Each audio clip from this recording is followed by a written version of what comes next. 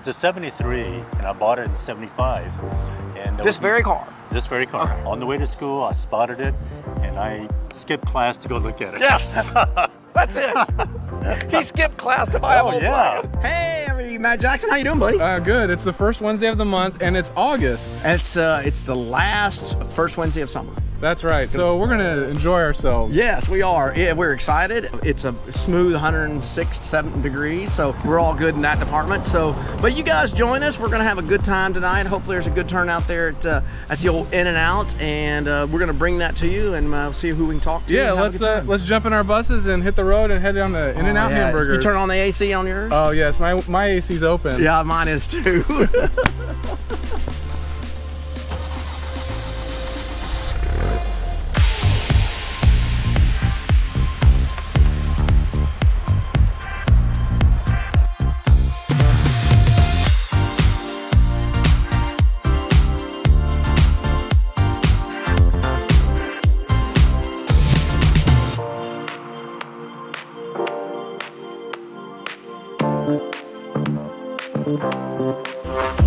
Okay, I've got, oh, it turned to 110.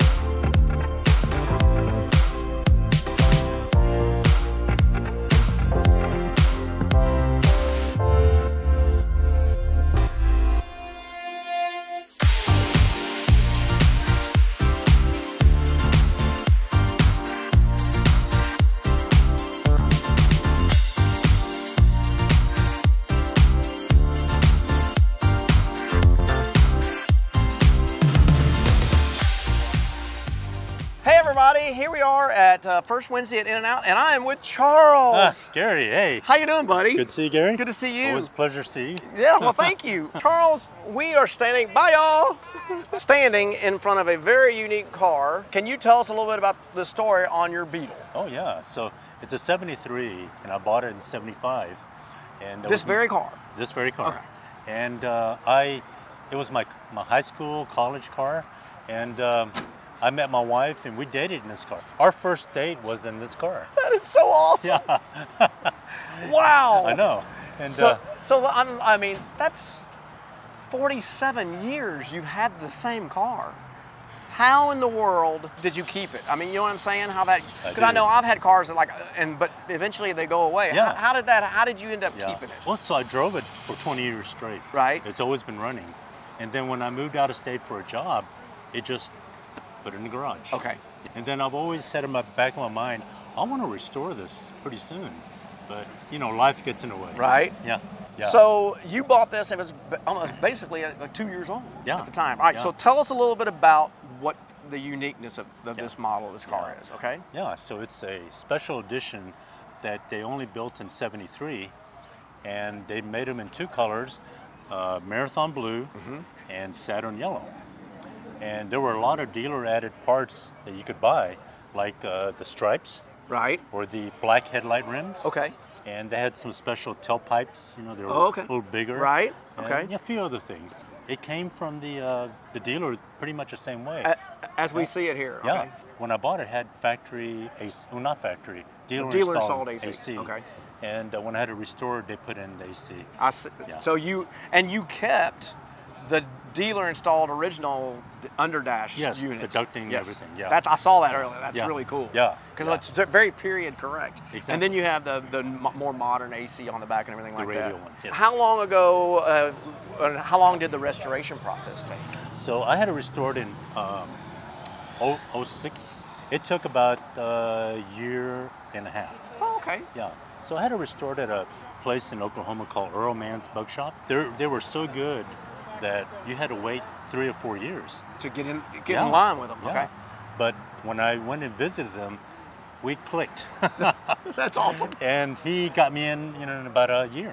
Wow. Yeah. Okay. So and they were very reasonably priced.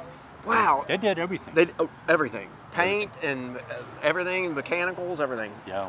Full everything. Yeah. Right. We did the body off, and I thank you. And I added the pour 15. I had them do that. Right. Okay. And, To the pan and yes, everything. uh-huh. So now the wheels, are these the same? These are the sport wheels, right? They're the 5.5-inch Lemmertz wheels. Lemmertz, so 5.5. Okay. Yes.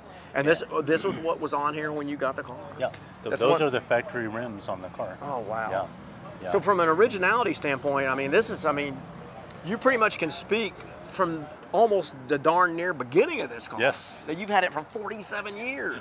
That's crazy. Yes. Wow. Let's kind of talk about some of the things that are very unique to this car. I mean, the wheels for sure. The black treatment on like the headlight rings and the black around the vent windows and the black door handles. That was all the way it was because of the model, right? That was factory. That was not dealer installed. The headlight trim was, but if you see the steering wheel, the sports steering wheel, and the seats, someone said that they were Recaro seats, but I'm not sure. But even the cloth and the way the weaving is done sideways, right? That's all original. So that's all original. Mm-hmm. Wow. Okay. Yeah. So let's think about this. Well, this is a Super Beetle. When would the first Super Beetles come out? 72? 71. 71. Okay. So do you think they were just kind of like, from a marketing standpoint, the model was a couple years old. Let's make a little sportier version, kind of thing. Yeah. I mean, at 73, think about it. The Pinto was out now, and the Vega, so that's who they were competing with, probably. That's right. That's right. So you probably remember also that in the 70s, early 70s, Volkswagen sales and the Bugs went down. Yes. So they came out with the special editions to pump sales up. Right. And you probably remember they had the Jeans Bug. Yes. And the Sun Bug. Yep. And some other champagne editions. Yes. Yeah. So this is so that's what they were kind of doing, just trying to as they go. You got to just a little bit to keep the thing going a little bit. That's right. When you did the restoration, was rust a problem? It really wasn't that much rust. Okay. That's good. But I asked them to replace the pans anyway. Sure. Has it ever been in a wreck? No. Wow, isn't that amazing? No. And those are all four are the original fenders. Wow. Yeah. This is it's beautiful. I mean, Thank you. As we've been sitting here talking, people are coming up and going, oh my gosh. It's so, I just love this Thank car. you. Let's go back to the business end back here. On the deck lid is a 1303. Can you Yes. explain, and what is that exactly? I'm not entirely sure. Yeah, I don't know what the S stands for. Do you? Sport, I guess. I or guess. Super. Yeah. I would say sport or something. I just know that it was kind of special because it's a European badge, and I was fortunate to find one on Samba. Okay. So the motor itself, have you had it rebuilt? Yes. Okay. Actually, this is a new engine, and I still have the original. The original. Okay. And this is a new Brazilian dual port 1600. Oh, okay. Awesome. Dual port 1600. With the hydraulic. Oh, it's hydraulic. Yes. Nice. Yeah. Very nice. Yeah. It's pretty stock. It's Solex 34 Pick 3 right. stock. Talk about the air conditioning a little bit. I mean, does it blow cold? It does. So everyone will probably remember that the dealer installed one was a Tecumseh. Right. And it was just big, huge. I've heard it drew 6 to 7 horsepower at least. Oh yeah, and the weight. Yeah. Not to mention the weight. Yeah. But this one is so quiet. It's a little Sanyo, or? I think so. Yeah. Sanyo. So it's cold. Wow. Yeah. It's so clean. That's what I like about everything on here. And one of the coolest things is the distributor cap. Somebody goes, hey, come check out this cap. So can you guess what cap that came from? Oh my gosh, I have no idea. I didn't know either until I finally asked. What did it come off of? It came off of an X19. Oh, the Fiat X119? Yes. Really? Yeah. I was shocked. Interesting. Yeah. But you can tell they had to because of the Yeah. That is so funny. But it makes total, otherwise you're going to have a clearance problem. That's right. Yeah. Yeah. How cool is that? Yeah. The black trim on the bumpers, that was factory as well. Along with the paint scheme in the middle. Yes, okay, all right. Yeah, and the black trim on the tail lights. Yes, look at that too. Yeah. Yes, that's another. That was another thing. That was also. And you're right about the trim around the windows and all that. Those came from the factory black. Because most window seals, the American trim always had the chrome piece in it. Yes. So this was the cow look before cow look. That's right. I mean, in that grand scheme of things. Yes. So this engine is pretty stock. I had them put in new OEM heat shields. Okay. And when I put a vintage speed exhaust. Exhaust on it. Yeah. Okay. And, Yeah, a little bit bigger on the pea shooters and everything. I just love things that are done clean and stock, and the way it, and the fact that I mean, there's only maybe 2 years of history of this. Did you buy it at a used car lot or out of the newspaper? Or? On the way to school, I spotted it, and I skipped class to go look at it. Yes, that's it. He skipped class to buy a Volkswagen. Yeah, it's a Volkswagen, you know. That's a lesson for you kids out there. Don't go to school. Oh, no. If you pass one, oh my gosh. Is this out in California? No, it was in Waco, Texas. In Waco? Yeah, of all places. Really? At a used car lot in Waco. And some farmer had the car. I don't know how, but I don't know. It didn't matter to me. It didn't matter. So you're the second owner? I am. Yeah. And the car was in reasonably good shape when I got it. I'm a year and a half old. It wasn't beat up. No, yeah. And I mean, so you drove it for 20 years as soon pretty much your daily driver, right? It was. Yeah. It was. It was great. Yeah.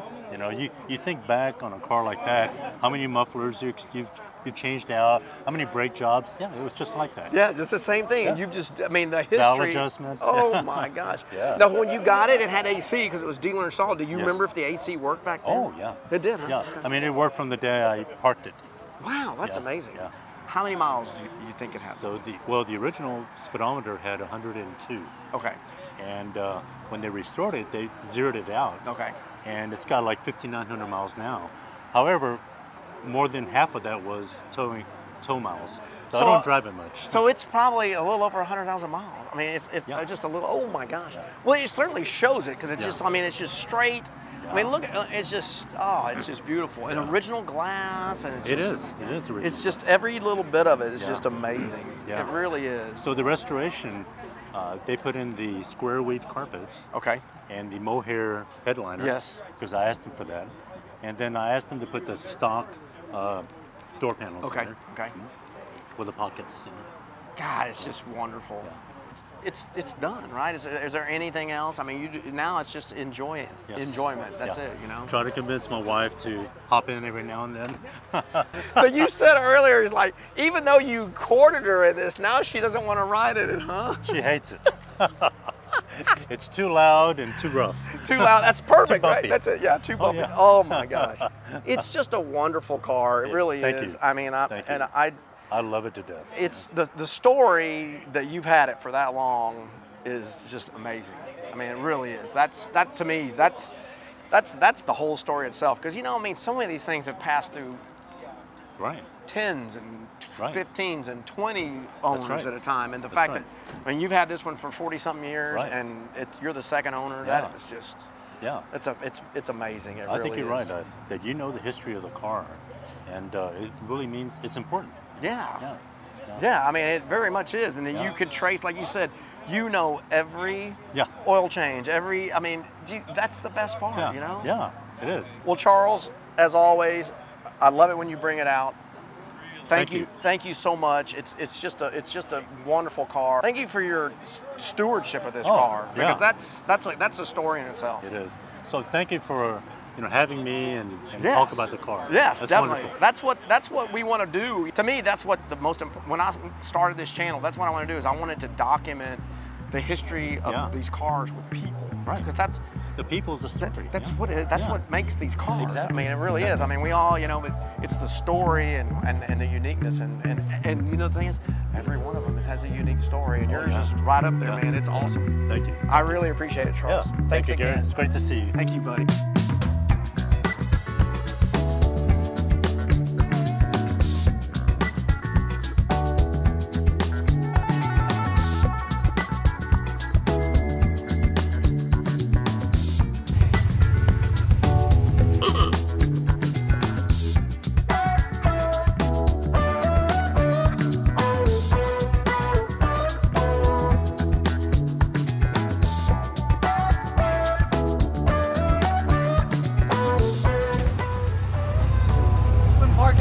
Slim Parkins. Hey, is this the Volkswagen night? It is Volkswagen. How did you hear about it? Air conditioning. I heard you had air conditioning here.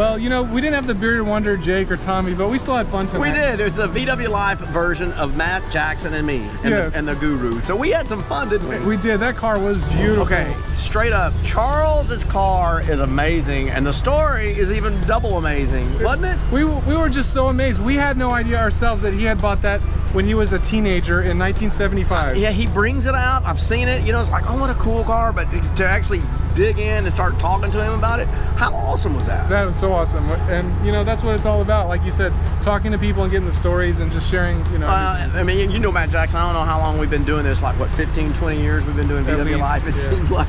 To me, that's the first thing, when we talked about doing this a long time ago, I wanted to do it from a historical standpoint and preserve stories and get stories and history of these things on people who drive them and own them. And there's not a better story than Charles with his 75. Volkswagens are the perfect, they're the perfect vehicle to make new stories and make new memories, and everyone's got a great memory in their Volkswagen. That's it. It really is. Well, I hope you guys enjoyed our episode tonight. It's been a lot of fun. There goes Chris. You can hear him zooming off in his green Beetle. That sounds pretty good. But just make sure you guys tell your aunts, tell your uncles, tell everybody you know about VWLIFE. We do this for you guys, the VW community. This is what it's all about. Do a hangout, and the stories you hear, just take those in, man. That's what it's all about. And share your stories with us. We want to hear what you guys got going on too. And it's been a good night, Matt Jackson. Yep, we'll see you guys later. Bye, everybody.